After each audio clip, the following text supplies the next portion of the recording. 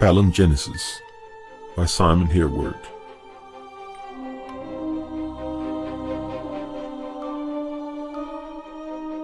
Book 1. Progeny of Hate.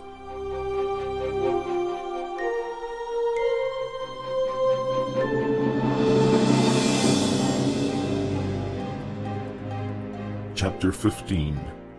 Breck occupied. It was hardly a decision in the end. The simple truth was that there was no feasible alternative, at least for the moment. Though he did not trust and even disliked the strangely intimidating sorcerer, Rune had him to thank for his timely rescue from what would soon have become a desperate predicament. Moreover, his song was all but sung in the Isles, with the reins already slipping from the aging fingers of Rasgent, and the many wolves gathering for the spoils. He was on the lookout for a different base from which to pursue his trading enterprise, and if what Karth had stated the previous night was true, and Malik Yulian's hand was ultimately bent against all Nurians, Monborg would not be the ideal locale he had expected it might have been. Though technically outside the spreading realm of Teralan, this rambling jungle city was very much under the sway of the Southern Lord, and saturated with his agents and traders. He would therefore form a wary alliance with the Master of Heron Inrath, but endeavor to discover the truth for himself, since he would not be the willing thrall of any man, and refuse to become a martyr for any cause, however noble. He had tasted firsthand of betrayal and injustice, and seen the triumph of jealousy and envy. Thus he could find nothing that was worth standing for, unless it was the enrichment and advancement of the self, through whatever means possible. That was what men called love, the most admirable of codes, but ultimately the essence of selfishness, for did it not wish benefits on its object, only to gratify the one who held it, to satisfy his own need? Was that not all his consuming passion for Ethera had demanded? To own her affection, her time, her adoration, and when she was beyond his reach, had it not all turned to bitter dust? No one sacrificed himself purely for the benefit of others, without the hope of sharing some bright tomorrow with them. The selfless hero existed only for children, or the simple-minded. He no longer turned his thoughts in this direction, for it led inexorably to a philosophy of doubt, and a drowning sea of pleasure-seeking and self-indulgence. These eventually cast their exponents out upon a shore of meaningless opportunity, weak and unprotected by the bulwarks of honor and self-denial, patriotism and sacrifice. Yet he could no longer turn to these high ideals to keep him strong. He turned instead to his thirst for justice, for vengeance, and even the basest lust for blood and power over mortal lives. This is what sustained him, he knew, and prevented him from decaying into a mere shadow, some flotsam washed up on Myrrel shores. At first he had denied this truth, holding that he could leave the past behind and exist only in a world of shallow physical pleasure and pain. But the memories had dragged on him like a dead limb, from which he could in no way be separated. In time he found that his hurt and disappointment congealed into a bitterness that all the wines of Pranacum, all the maidens of Estium could never sweeten. Then he had embraced it as his source of strength, his reason for being. He was Alray, the bitter weed, forever sprouting in abundance amongst the sweet grapes of Ligerium, spreading through the isles, traveling on the winds to Arran, touching unknown islands in the endless ocean. Who could say? Eventually it might find a way to penetrate the fastness of Nuria itself. And now such a promise loomed in the words of this unknown sorcerer. However little he trusted the man, his carefully hidden hopes had revived with such intensity that he had been surprised at it. Ethera was dead. There was no way of repairing the wrong of the past, but he yearned for the chance to twist himself around the vine of its perpetrators and choke the very life out of it. Karth was in quite a different humor to the one he had been in the day before. The storm had passed, barely lasting the night for all its intensity. There were small signs of damage everywhere, branches stripped bare or torn from trees, driftwood and weed washed up far beyond the usual high water mark, puddles of rainwater reflecting the clear sky. Yet no perceivable harm had come to the structures and vessels of the islanders. The preparations of the day before had not been in vain. He wore a little smile when Rune clasped his hand in partnership, and was not mocking or triumphant in any way, for he seemed genuinely pleased, even cheerful. They broke their fast together, while he elaborated on the type of missions on which he would need the erstwhile pirate captain to embark. It was clear that there would be dangers aplenty, for when not engaged in actual combat, such as would occur during rescue attempts in the jungles of the Southland, there would be the chance of being discovered in the cities of Nuria and Ligurium, from which he had been exiled. Ultimately, there would be the unknown terrors of the realm of Malik Yulian, the swamps and forests of Terralon itself.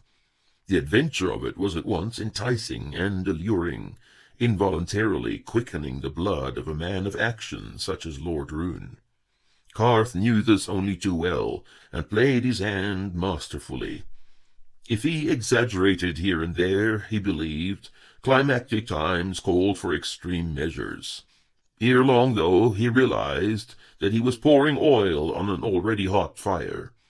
He could well recognize the eagerness in the eyes of this adventurer, such as might be perceived in those of a merchant at the sight of a shipload of rare silks from distant lands. But there was something too intense about this enthusiasm, something almost perverse in the way this fish swallowed the baited hook. It was disconcerting for the old man, who caught himself for a fleeting moment doubting the other's soundness of mind. There followed several days of mutual discovery for Rune and the handful of other Viron fighting men in Karth's service. The prince observed, to his amazement, that the islanders did not train with Viron blades at all.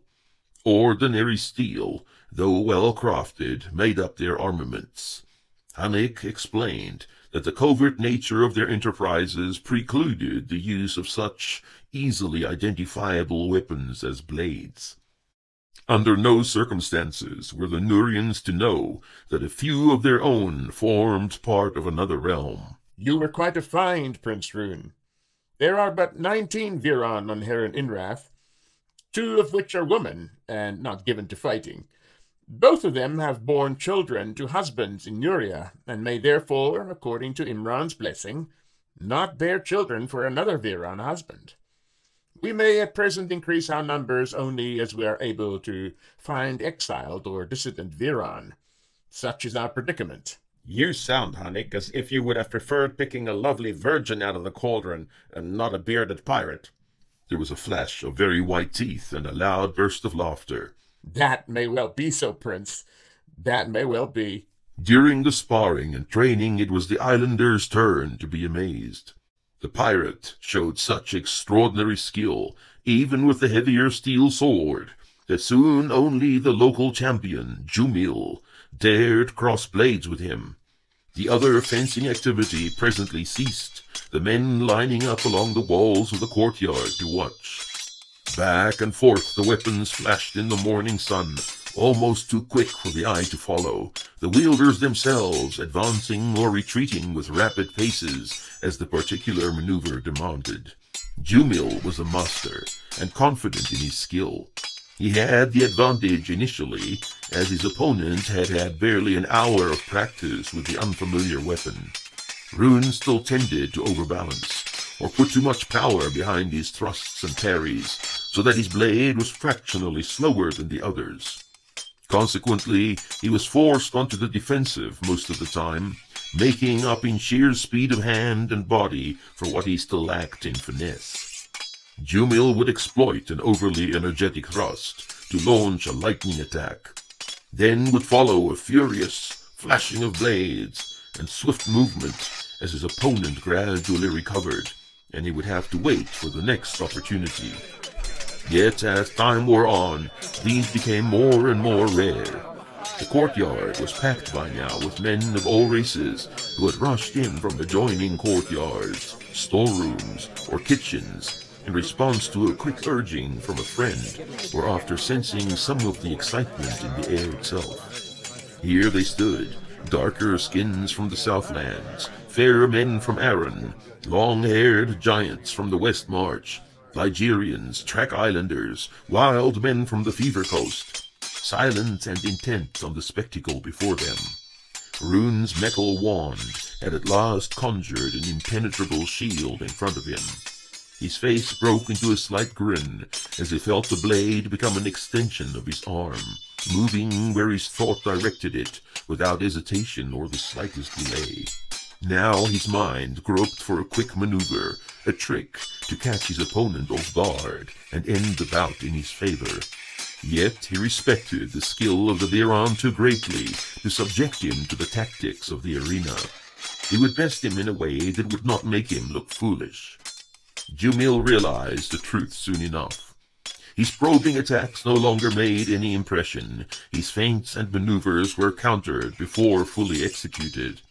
He was perspiring heavily, forcing himself to keep a steady mind and allow no hint of despondency to breach his concentration. At the same time, his amazement grew at the utter talent of the stranger. He was suddenly on the defensive, unable to pinpoint just where the tide had turned, and hard-pressed to hold his own. What was it the old men tauntingly threw at the impudence of youth? Something about the bridling of a lion with straw? He could not chase the fearful image out of his mind. He no longer saw the men crowding the courtyard, nor did he hear their excited voices, raised in admiration or encouragement, though part of him disliked their witnessing of what was his now inevitable dethronement. He kept his eyes locked on those of his opponent. He was quite certain that the other enjoyed the bout immensely.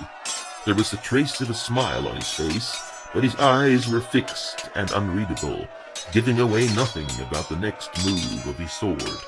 The gaze inspired fear, for it was undoubtedly that of a master predator. He struggled to keep the fear out of his own eyes as attack followed lightning attack. Then it was over, almost to his relief, with the other's blade touching the scarlet leather padding of his left shoulder.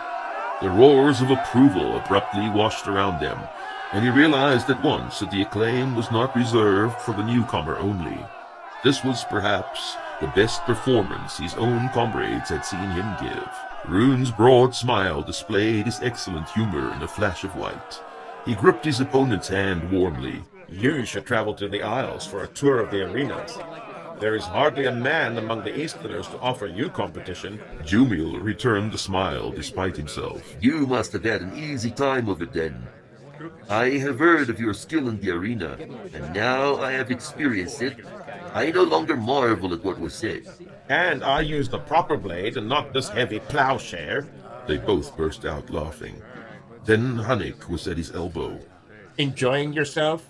Immensely. My apologies for interrupting then, but we have only an hour before departure. Departure? Hunnick's voice was matter-of-fact. We're going south.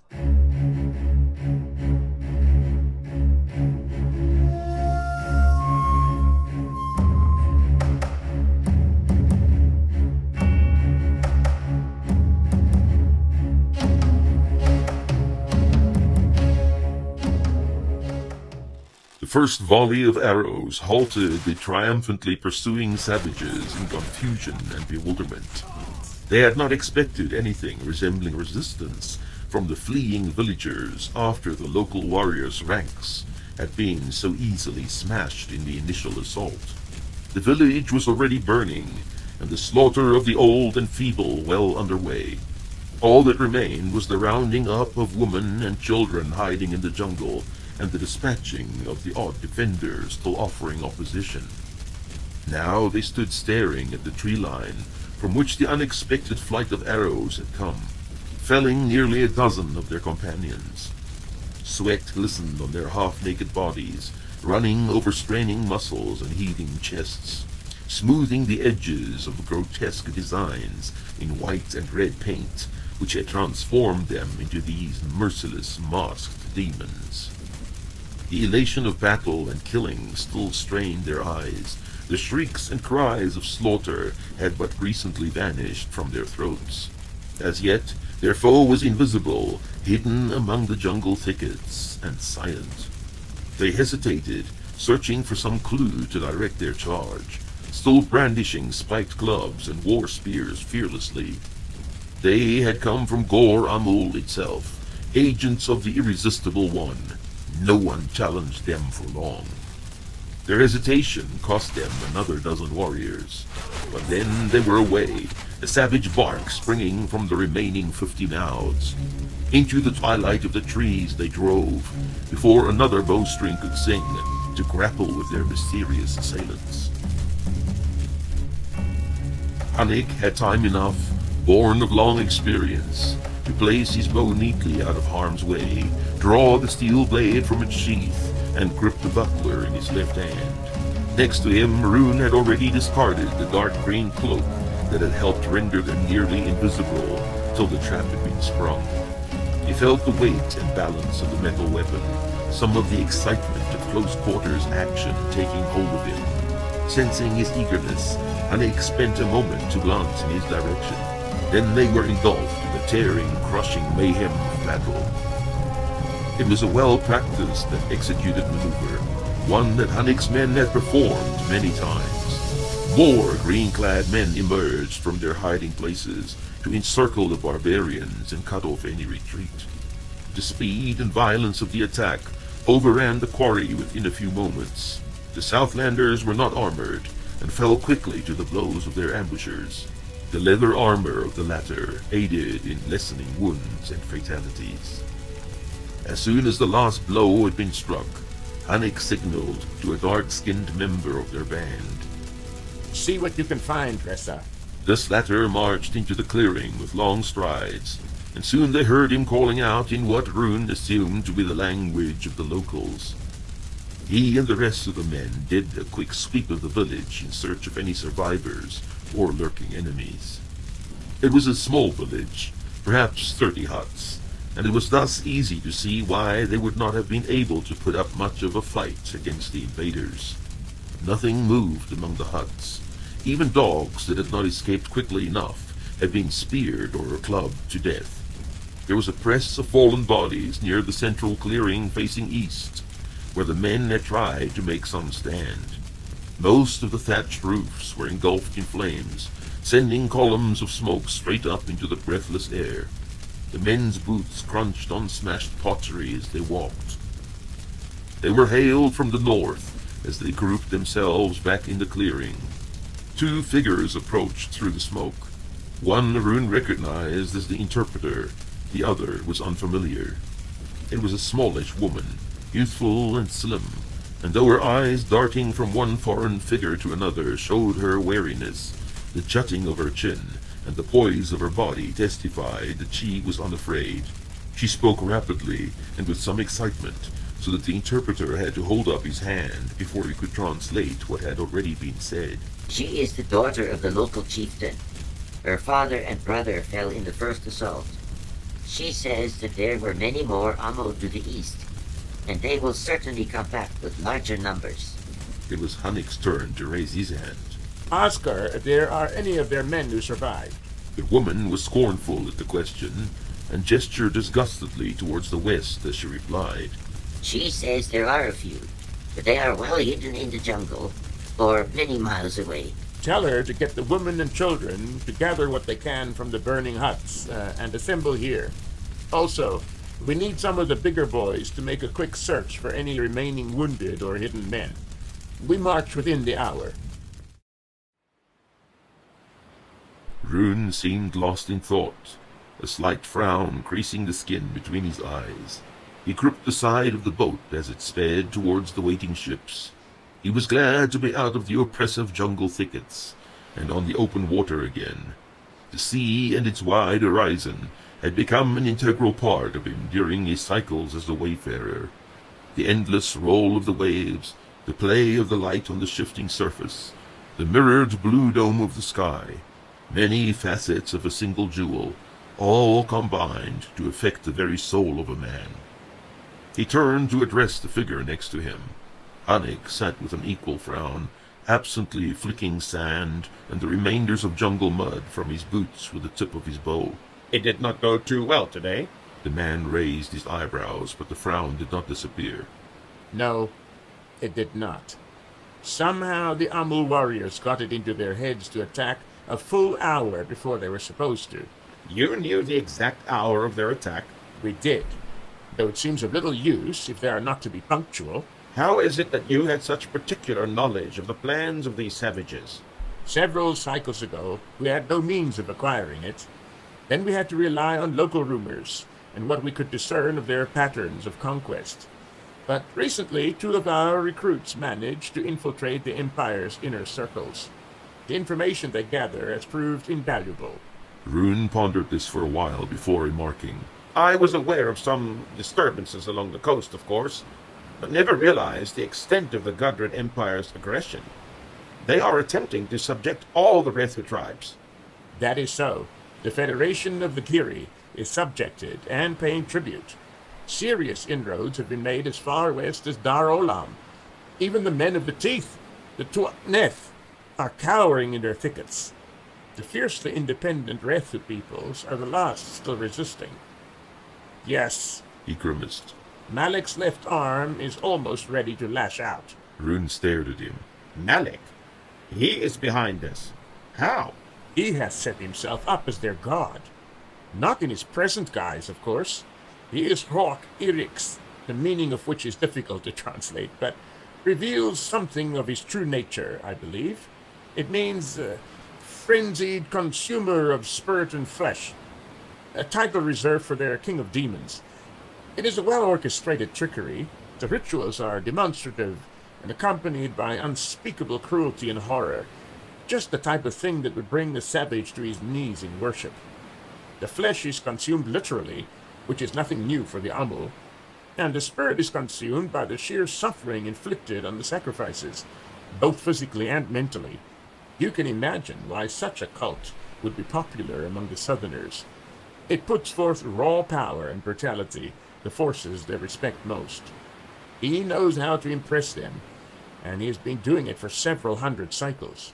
Rune was at once reminded of the curious conversation he had had with the Ligerian princess on the day of his departure from that realm. He's one of the old ones, then. If he is not, he is the chief priest of the darkest and vilest of them. Rune was shaking his head. This is too fantastic for belief. Hanek looked at him in an odd way. Some of these things one needs to see for oneself.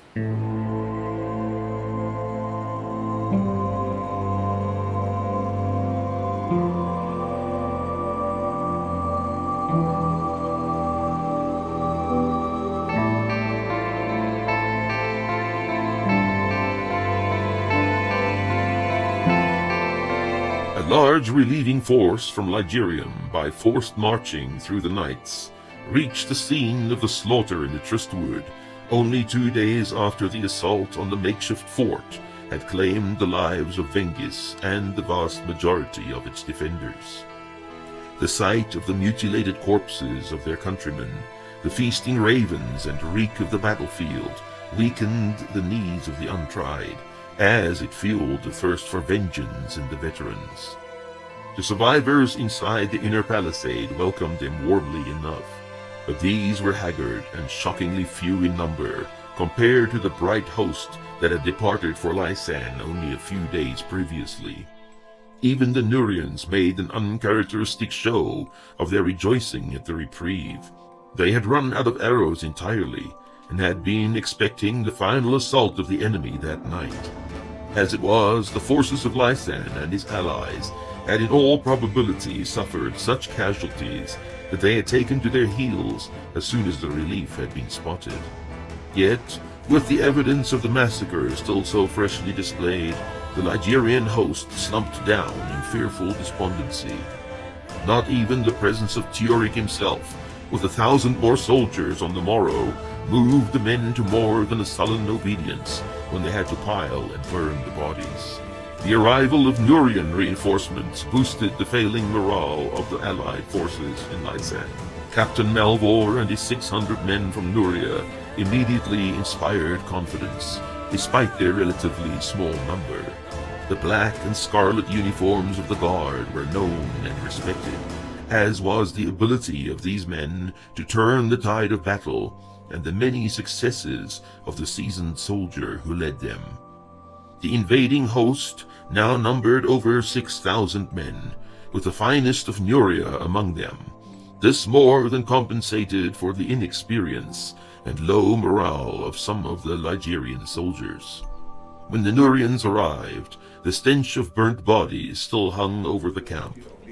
Malvor strode through the Ligurian tents towards the tall pavilions of Teoric and Prince Lucane, and quickly gauged the mood of the men. They moved among the splintered timbers and blackened grass with slow, heavy strides, as if the ordinary tasks of cleaning and cooking were part of an unbearable sentence they'd been forced to carry out. The defeat of Morland's host had somehow translocated from the dead men to the living, as if it had been they who had participated in the hopeless battle. Hardly any of the Ligurians would look him in the eye as he passed. Lucane was openly elated to see him. His long hair and guard uniform were not as finely groomed as was his custom, and his dark-rimmed eyes testified of his recent ordeal. He steered the captain towards Teoric's tent, chatting all the while. A good thing you arrived so promptly, Malvor. Father did not waste any time in deliberations, I see. No, Prince, he did not. In fact, he seemed to have expected bad news from the south.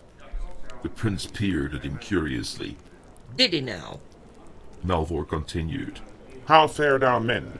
Many casualties? Lucane sounded evasive.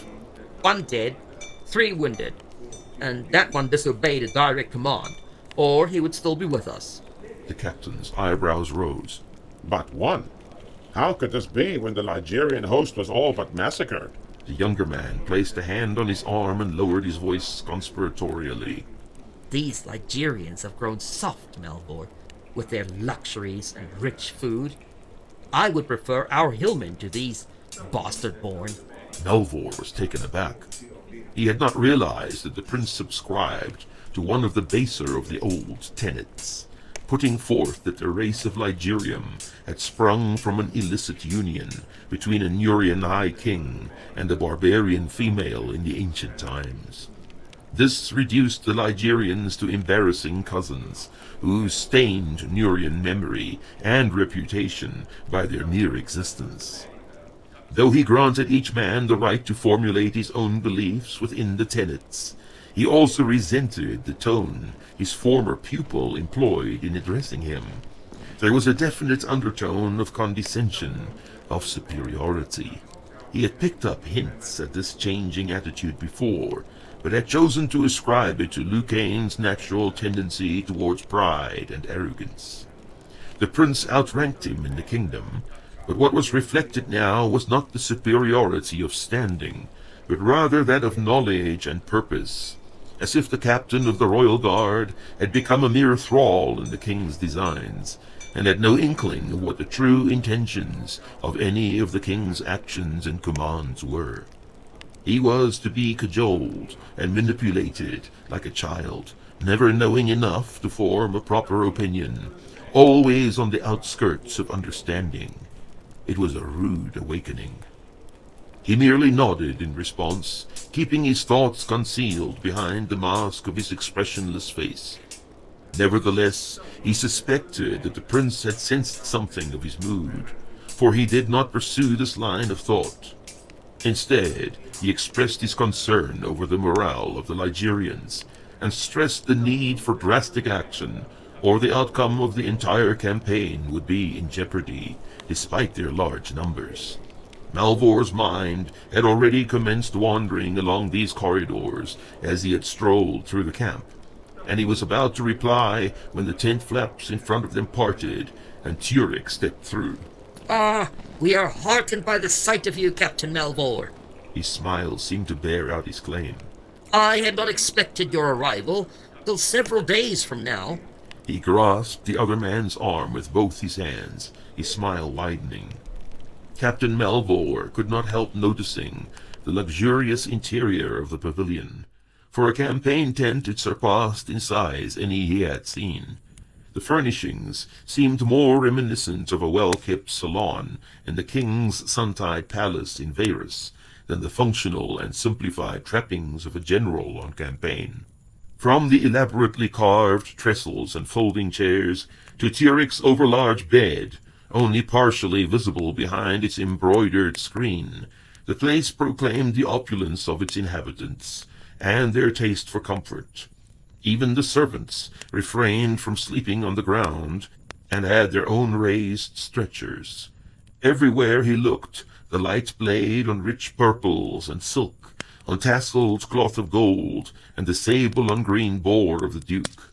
He caught himself wondering if the prince had indeed been just in his harsh assessment of the Ligurians.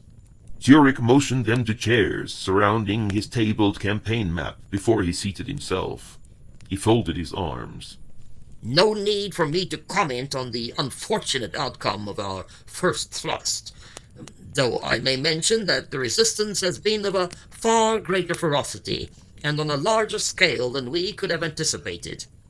The scouts reported marsh as well as desert peoples among their assailants. Borgrest must have been in league with these raiders for some time to call on such allies. It also appears that Malik Iulian's rule is slipping in the south, if men from his realm have joined with Lysan. Melvor saw Lucain hide a quick smile out of the corner of his eye before the prince commented. I mean no disrespect, Turic, but this operation should never have been placed in the hands of a bungler like Duke Morlan. The captain's interest was aroused. Morlan? Was he among the casualties? No, Turic replied. I sent him back to Arruis on extended leave, which no doubt will end in an overdue retirement. Why, if I may be so bold as to ask, was he placed in command? I had little to do with his commission. I'm afraid King Tregoran insisted that his old friend lead the campaign. It was meant to be some sort of retirement gift in return for his loyalty. Turic shrugged. I volunteered to lead it myself, and even suggested Tregoran's own son, Vengis, but to no avail. Melvor raised his eyebrows. He had not been aware of any old tie of friendship between Tregoran and Morlan, but then he had little insight into Ligurian politics. What struck a definite false note was the Duke's claim of suggesting Vengis as commander.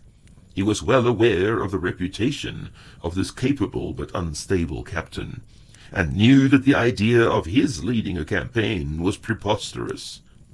For a moment he perceived the same hint of dishonesty and hidden purpose he had detected earlier in the prince's attitude. Did these men think him a fool, that they believed he would not see through their inept efforts at clouding their intentions? What game were they playing? He glanced at Lucain, but the prince's face now wore a mask of indifference, betraying nothing of his true thoughts. The Duke spoke again, a little too hastily, as if he had perceived something of Melvor's sudden doubt. Be that as it may, we have to make the best of what we have inherited from Morlan. I need also not tell you that the morale of the Ligurians has taken a severe blow at the sight of their fallen countrymen. Good men died here in defeat, and their burning has affected every one of their comrades. Lucain looked at him keenly, as if measuring the sincerity of his words. Then he addressed Melvor. How many Nurians did my father send down with you? 500 from Ingerval and Store, as well as the remaining 100 of the Royal Guard. And their morale? Melvor straightened his shoulders a bit as he replied. Unimpaired. Lucain turned to Turic. We have an impressive Nurian host now, Duke. It seems that if there be any doubt, it concerns the fighting ability of your soldiers. Turic showed signs of discomfort for the first time. They will recover their spirits soon enough. They seem ready to break, in my opinion. You know little of Ligurian soldiers, Prince. I believe you underestimate them. Turik turned to Melvor as if seeking his support.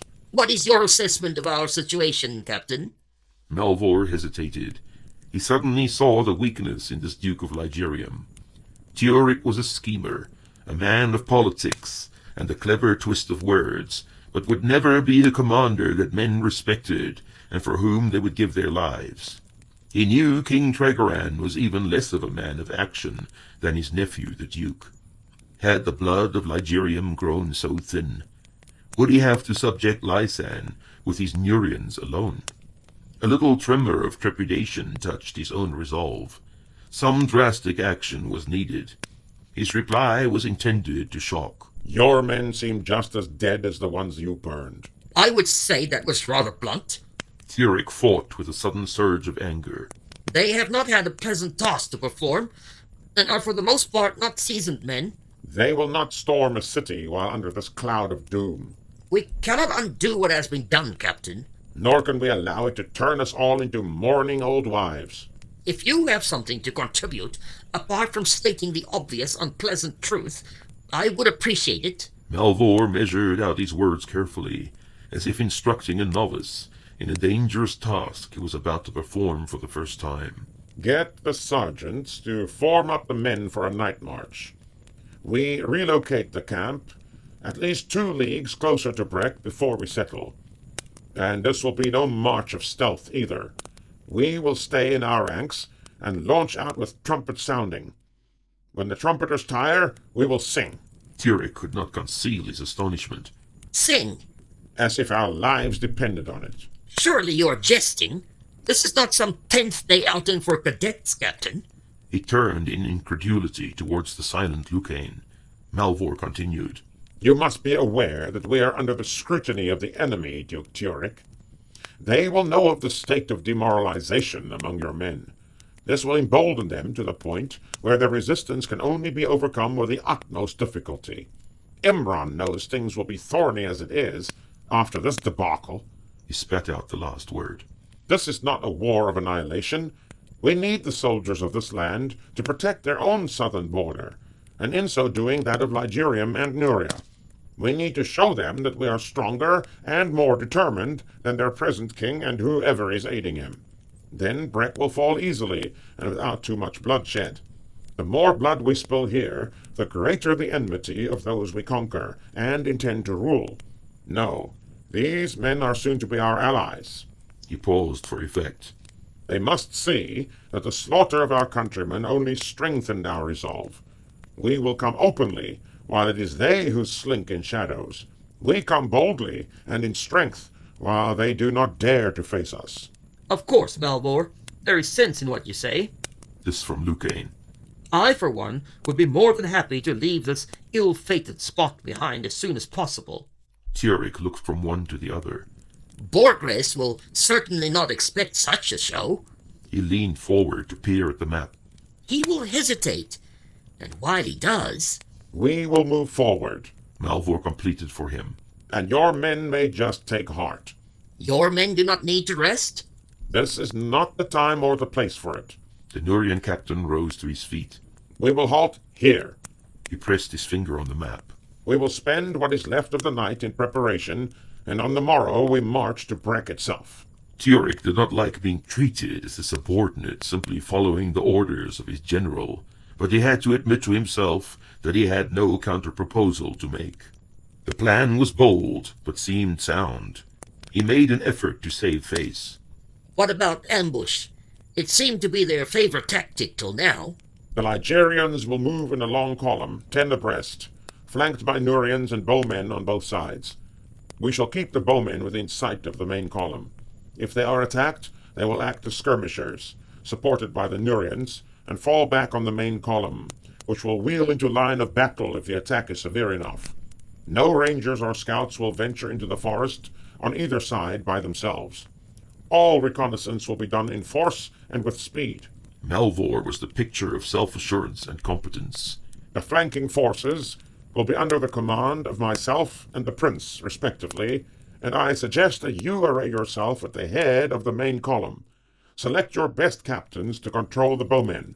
He turned to leave, not waiting for comments or suggestions from the others. Both men rose to their feet. Lucane's brow carried a slight frown.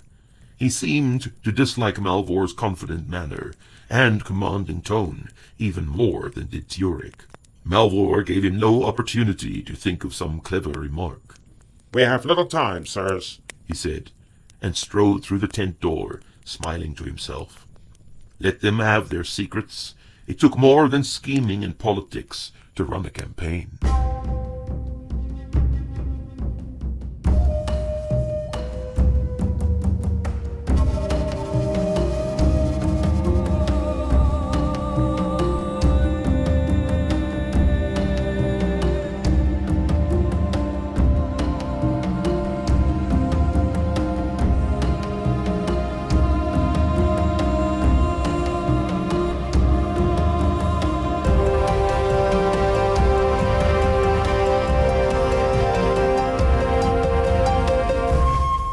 The town of Breck was built round a natural junction of the western road skirting the Tristwood from Fenvale, and the highway leading southwards from Ligurium towards the wetlands of Terrallen. The present town had derived its name from an ancient ruin situated some 10 miles to the south, equidistant from the other principal towns of the kingdom of Lysan, Teppen, and Hurst. The old town had been overrun so many times, till no one had bothered rebuilding the stone walls or houses, and the inhabitants had constructed their hovels of timber and mud. It had degenerated into an unseemly and unhealthy environment, where no traveler or merchant desired to visit. When a bout of marsh fever had reduced the population to fewer than half its original number, the remainder had fled for their lives, burning the place behind them. They had halted their flight at the junction of the roads. A new town had risen, once more fashioned of stone from the eastern mountains, and flourished as an open market hub, where peoples from the desert of Fez to the snow-capped mountains of Nuria could meet and exchange their wares. Malvor shielded his eyes against the afternoon sun. He, like the other commanders, had not anticipated much of a resistance from the people of Breck, and now it appeared they had been justified. Hardly had the watchers on the town walls spotted the northern hills crested with an enemy host, when an emissary came marching through the main gate under a banner of truce. The captain's keen sight had already taken the measure of the defenses confronting the invaders. Breck was a difficult site to protect. It lacked a uniform defensive wall that would delay a besieger for any significant length of time, since the construction was partially of wood and nowhere more than 10 feet in height. It was little more than a palisade. The gatehouse seemed the only sound structure of the entire curtain wall, flanked as it was by 2 square stone towers that for their sturdiness seemed to belong to another era. People had not been prevented from building their hovels right up to the base of the wall in places. Here and there one could reach the top of the wall from a moldy roof.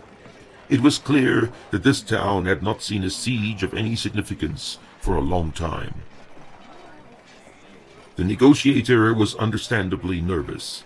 In the light of the heavy defeat his countrymen and their mysterious allies had inflicted on the Ligurians, he now had to present with terms.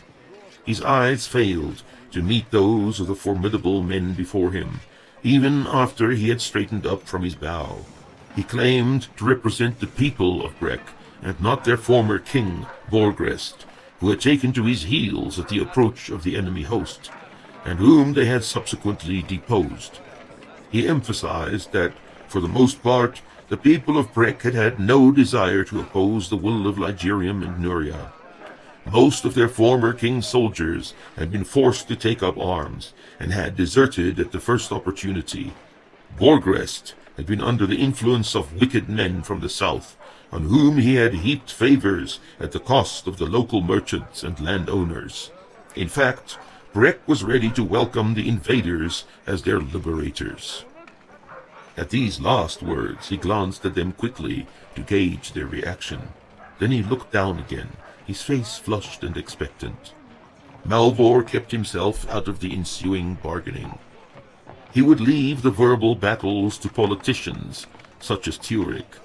Instead, he let his eyes wander over the grassy hills surrounding Breck, while he pictured for himself the difficulties they would have to overcome in the uneasy peace following a conquest, even one as relatively bloodless as this.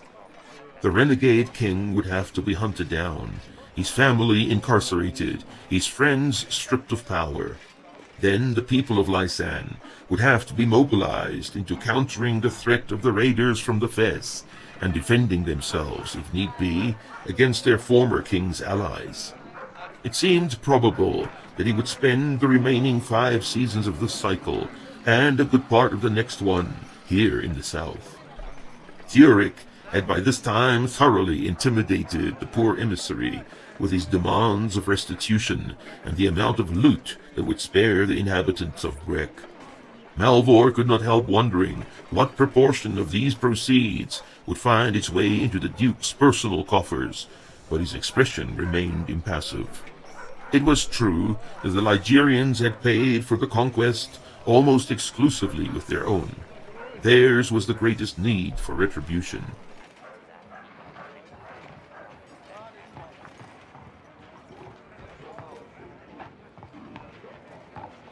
The faces lining the streets of Breck as they entered were mostly dirty, the bodies draped in the unwashed and often ragged clothes of the town's poor.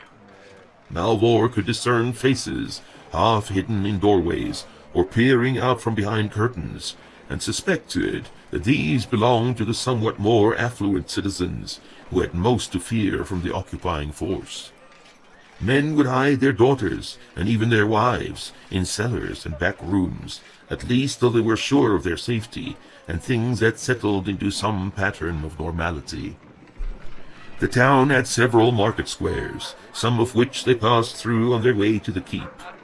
Here and there, a lucrative business was still being conducted, despite the excitement and fearful anticipation by the odd opportunist who possessed enough nerve. Most of the stalls were abandoned, however. Even the brave merchants, still crying their wares in the face of conquest, fell silent as the marching soldiers entered their market. They stared, like the ragtag children and beggars of all descriptions, at the polished steel and plumes of the Ligurians, then the uniform finery of the Royal Nurian Guard, and the leather-clad hillmen of the north, and some of the awe and fear that had prevented their competitors from venturing out this day touched them too.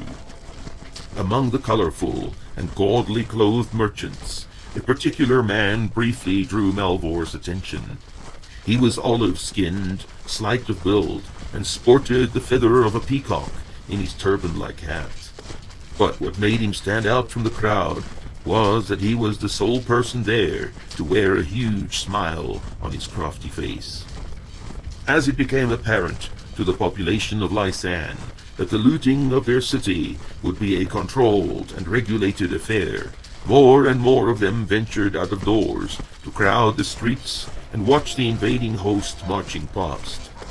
Malvor noticed the racial diversity of this place, and marveled that Breck had any sense of itself as a city, or any solidarity of motive and action. Fair skins and eyes marked out the descendants of Ligurian migrants of former times, while the darker faces with aquiline noses and high cheekbones of the people standing shoulder to shoulder with them testified of the Fez. Here and there the sickly pale complexion of a former marsh dweller dotted the crowd. The number of able-bodied men still among them bore out their claim to a half-hearted support of Borgrest's war. The marching column broke free of the narrow streets into a sizable plaza containing Breck's sole redeeming feature in the eyes of a militarist like the captain. A strong stone keep with a lookout tower stood at the heart of the town, and were certainly defensible even if the outer wall was not.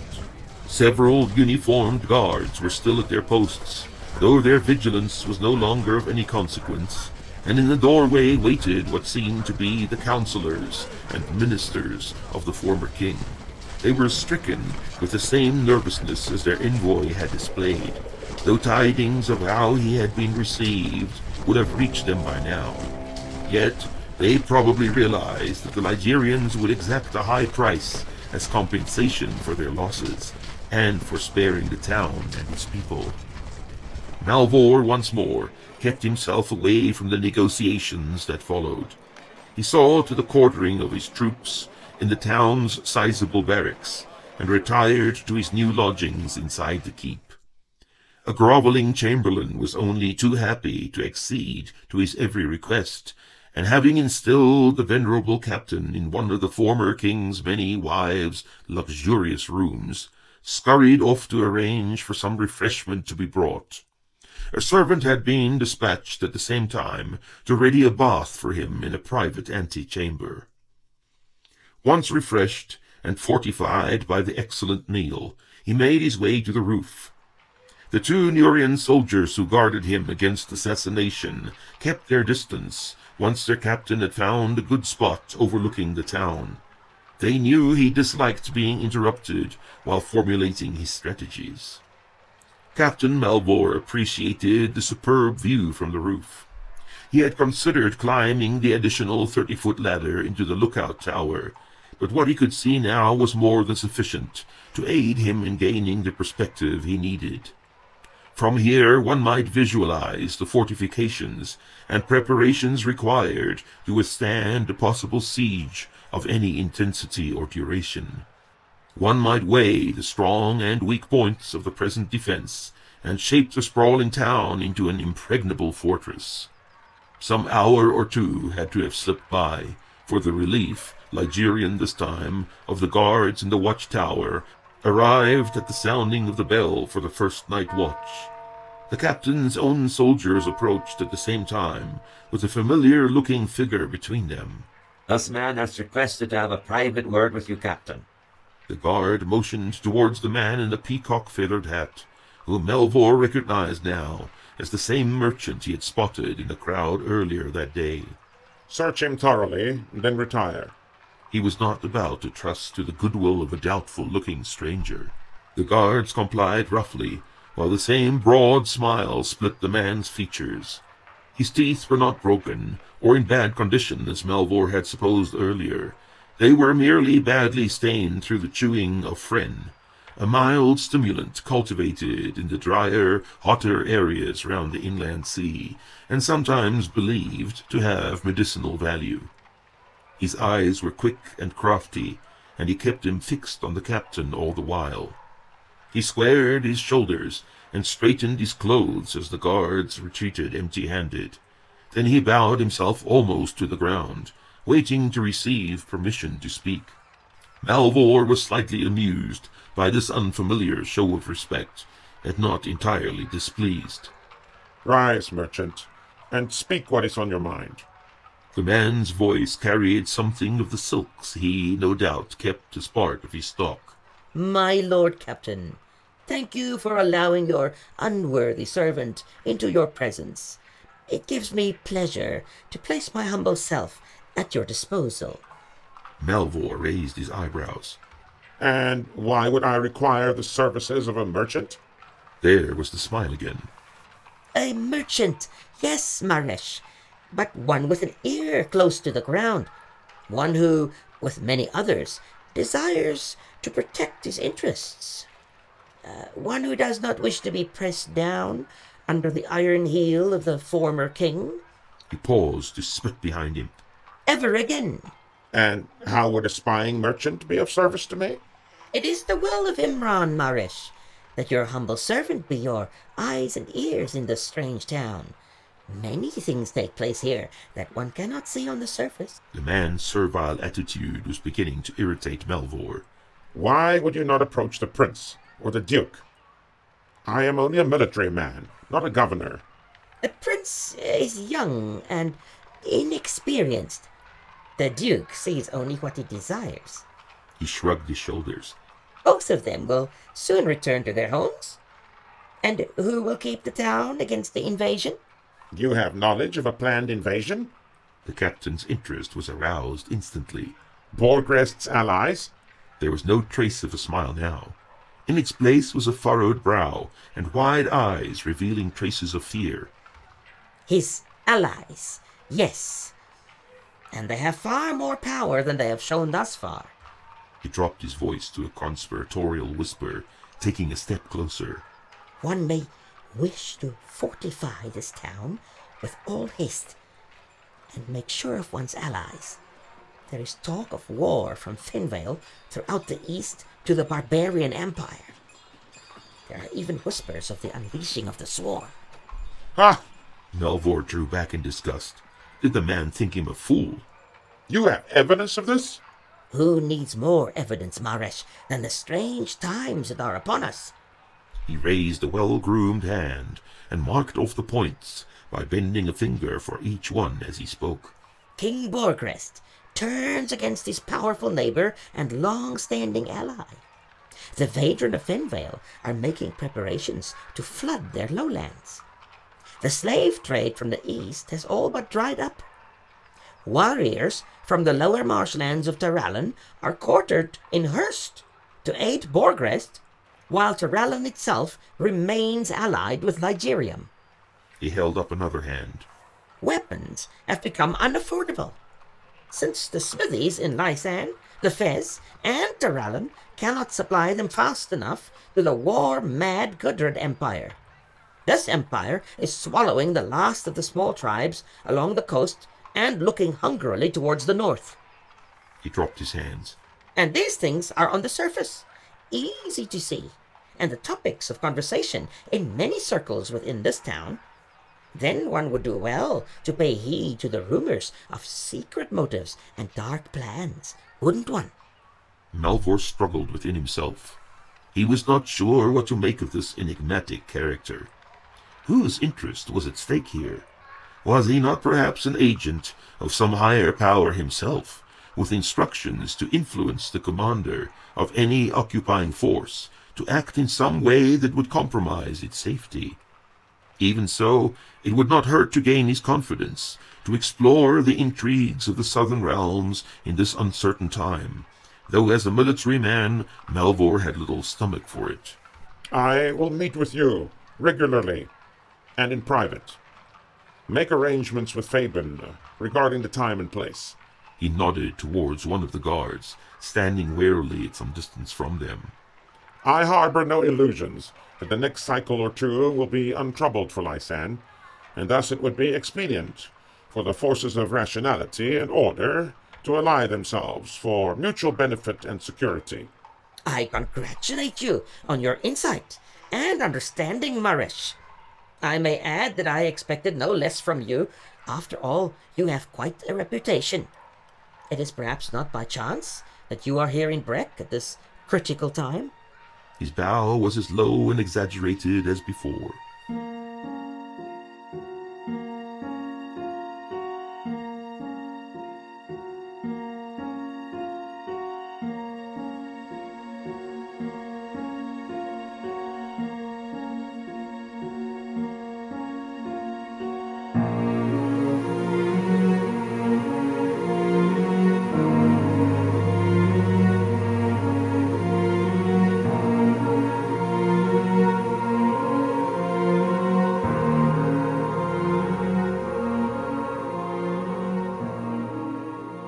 Arid's excited laughter echoed round the large courtyard. Maris, the servant Vengis had entrusted to Haldred, had the boy on his shoulders, and was cantering rather recklessly around the perimeter. Haldred smiled to herself. Perhaps her son was not as oversensitive as she had believed him to be after all. It was surprising, and not at all displeasing to her, that he had taken such a liking to this rather bashful young man from Vengis' house. It was also disconcerting that he could trust someone about whom he knew so little so quickly and absolutely.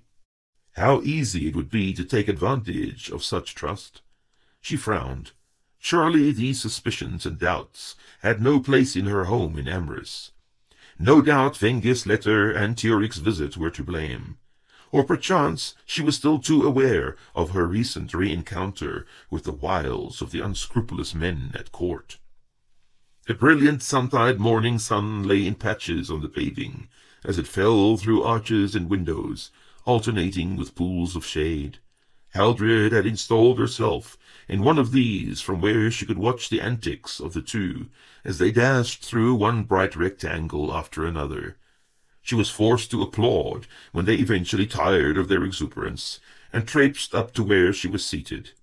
Both of them were flushed and red in the face, Maris from the running and her son from excitement.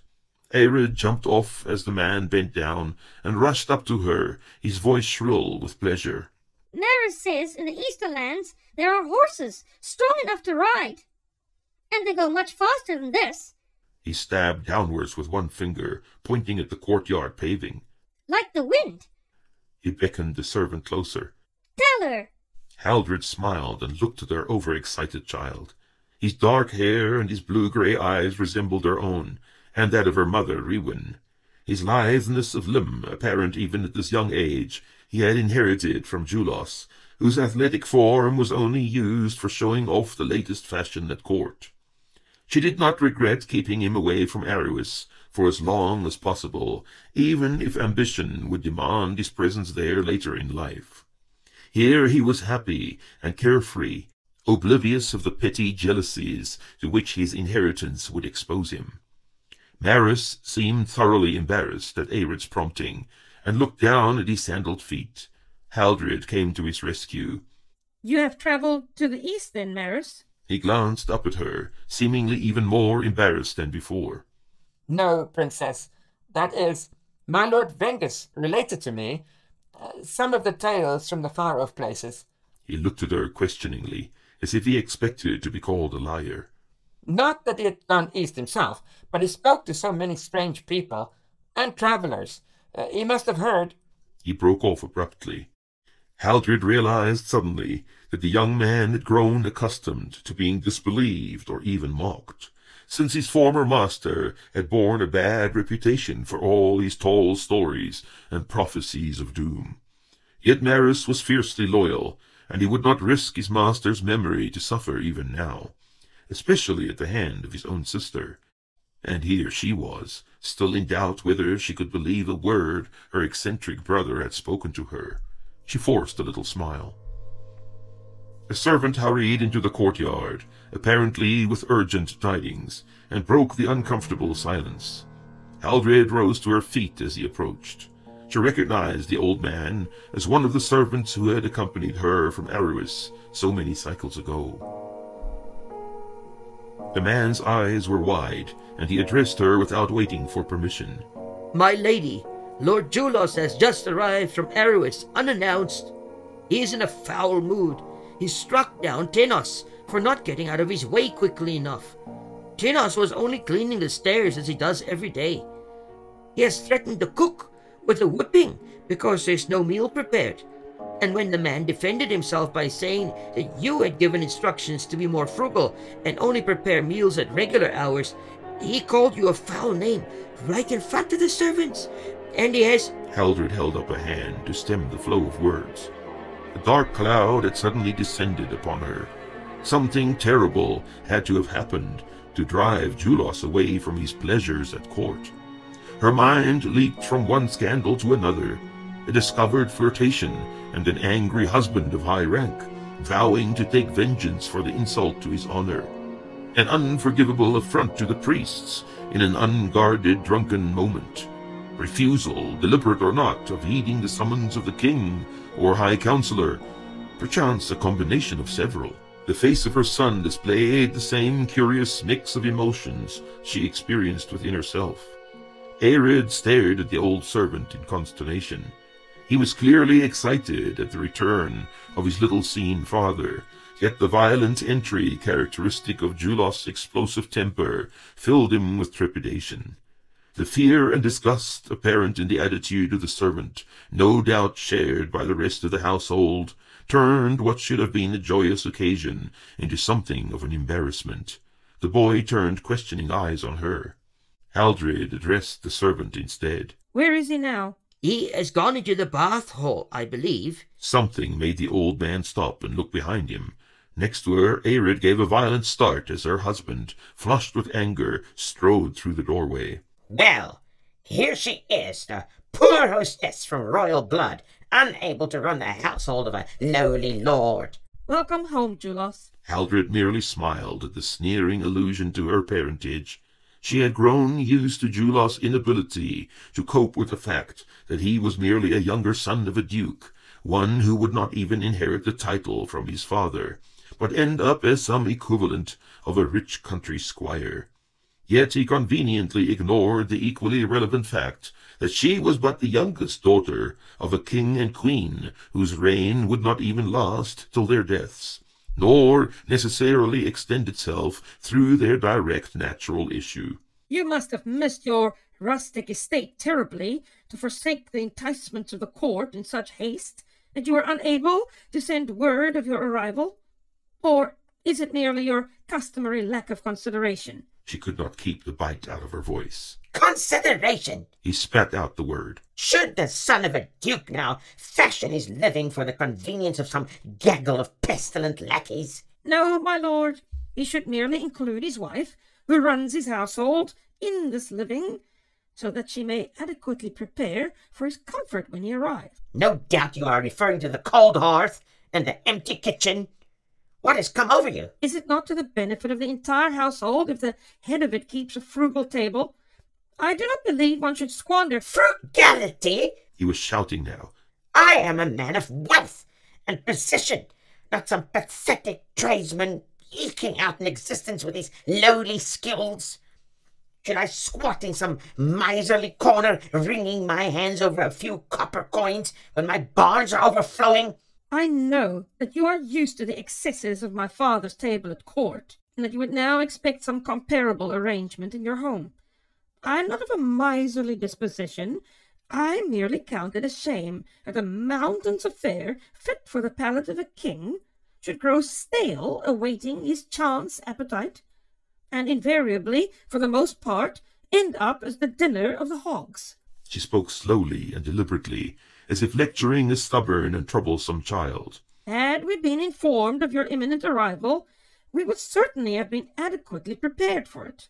Julos stood gnashing his teeth.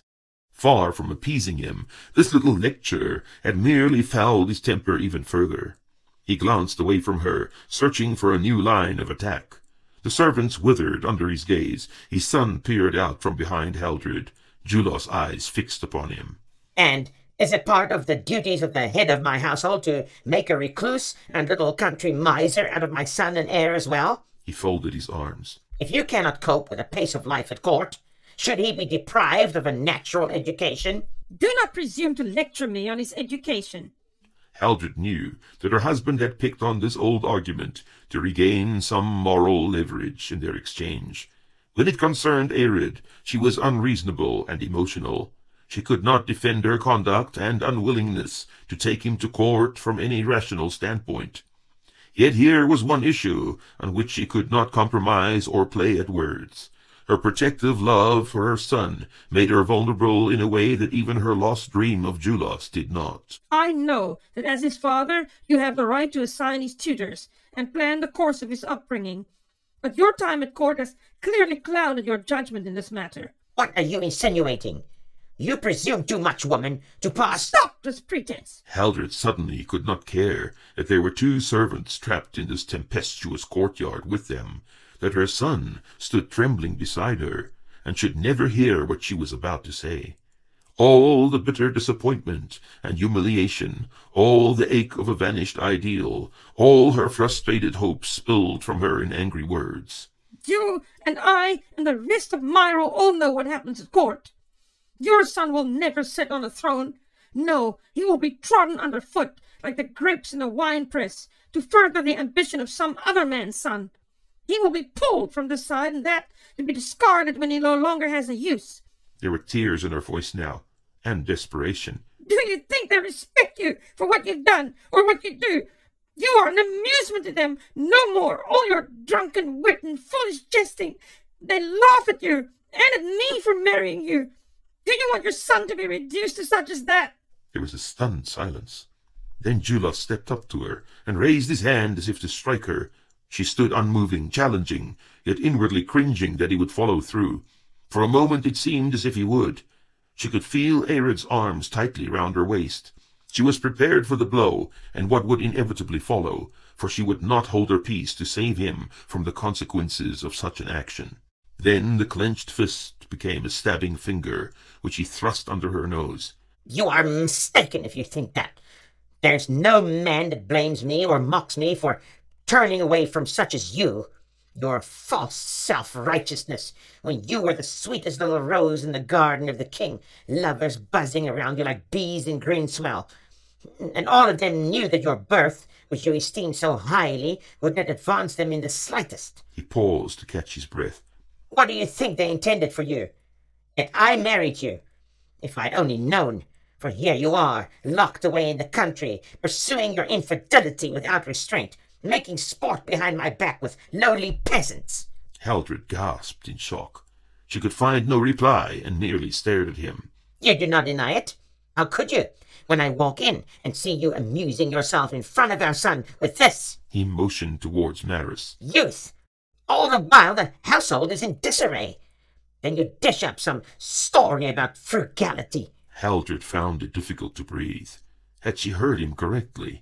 This is Maris, who served Vingus, my brother. Yes, and now he serves you, is that it? And how many has there been before him? He leaned in close enough so that she could smell the stale wine on his breath. He pointed his finger at Aerid. Should I wonder if this boy is indeed my son? Without waiting for a reply, he angrily turned on his heel and stalked out. The blood that had left Haldred's face at the first vile accusation now returned with a painful rush. She could not trust her voice, even if she could think of a reply. Her son clung to her, his body trembling with sobs. The two stunned servants looked at each other, embarrassed into inactivity. Haldred finally managed the whisper. Leave me. She drew her son into her arms and gave herself over to the well of indignation inside. Disturbed though she was at his sudden arrival and the subsequent disruption of her quiet life, she had to confess to herself a shameful enjoyment of his fall into disfavor, or whatever lot had befallen Julos to rob him of his reveling. This satisfaction almost made up for the fact that she would have to bear the brunt of his ire. She was curious as to what indiscretion had finally denied him the favors of those painted bags of corruption at court. This day had marked what seemed to her the final breach between them. His allegations against her fidelity, whether he meant them in truth or not, whether they were grounded in real suspicion or not, whether she had entertained thoughts in this direction or not, had reduced her to the level of the courtly trollops she so despised. He was a loathsome thing to her now, a monster from whom she had to protect her son at all costs, and he would find that she could not be put under so easily by mere words. Yet part of her pitied him still. His pathetic attempts to justify his own whoring exposed his guilt all the more. His pleasure-crazed existence testified of the fact that he was unfulfilled and immature. He had not found in her whatever his needs had been. What they were now, she supposed, he no longer knew. Imran's orb was driving hard for the western horizon by the time she had reached the rooms into which he had withdrawn after their altercation in the courtyard. His immediate needs would have been seen to. He would be refreshed and in a more agreeable mood. Perchance they could find some common ground, now that the tension of past cycles had been relieved. He looked at her questioningly as she entered unannounced, as though to gauge her mood. A servant who stood at the ready to keep Julos' wine cup filled discreetly removed himself without being dismissed. The entire castle had, no doubt, been informed of the clash of words between the lord and lady by this time. This man had no desire to be witness to a renewal of the strife. Julos had already been drinking, and by the look of it would continue till he was no longer able. It was clear that he wanted to forget whatever had driven him from the capital. Again she felt pity for this overlarge child that was her husband. His physical condition had deteriorated at some stage, but she could not recall exactly when. His face was flushed, even though he was sober enough, his eyes somewhat bloodshot. He had gained some fat around the hips and middle. Soon he would no longer be the dandy, bewitching the courtesans in Erebus. It struck her anew how aloof they had become physically and emotionally. She had little or no insight into what motivated his actions at court, as she had little to no interest in his bodily well-being. He was a stranger to her now, but had he ever been anything more? She tried to remember the excitement of her wedding day, the splendor of the occasion, the handsome young man that had been her groom. How could it be possible for one to have been so blind? And yet he had won her heart. He had been the answer to her most intimate longings. It was utterly incomprehensible.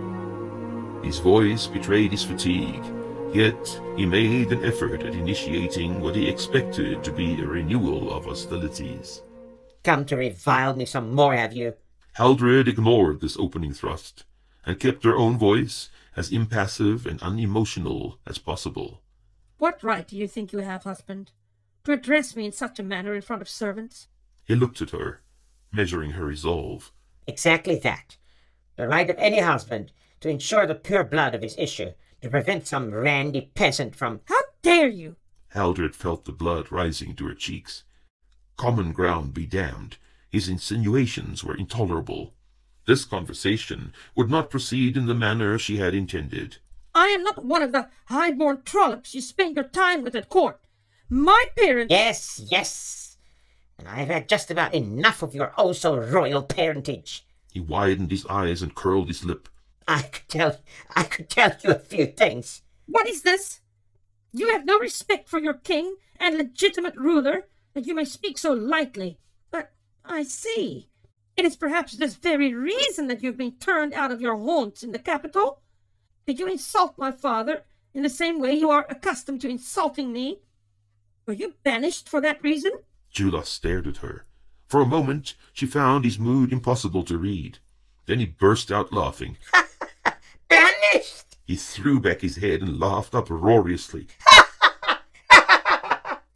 So that is what my scheming wife believes. That her mockery of a husband has been thrown out of Erebus for his misconduct. He slowly rose to his feet and folded his arms. No, my dearest. It is the exact opposite of what you would have hoped. I have indeed been honored with a commission. He raised his chin. You are looking at the newly appointed governor of Lysan, latest acquisition of the kingdom of Ligerium. He paused to let this information sink in.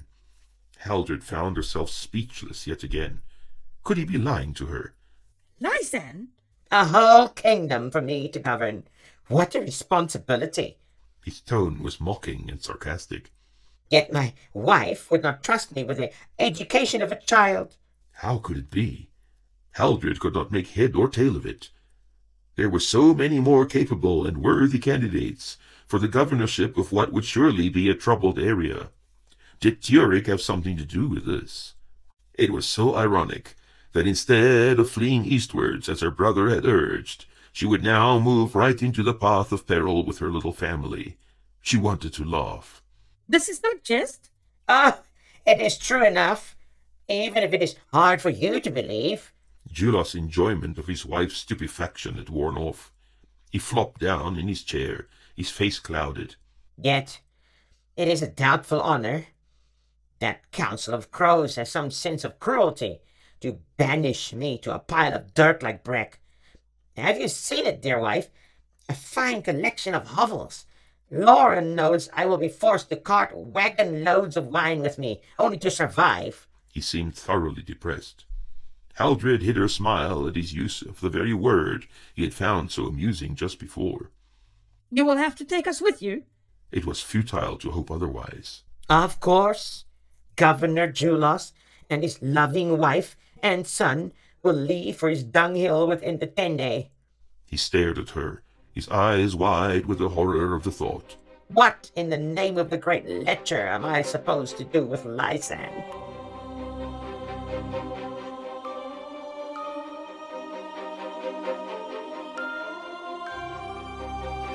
you.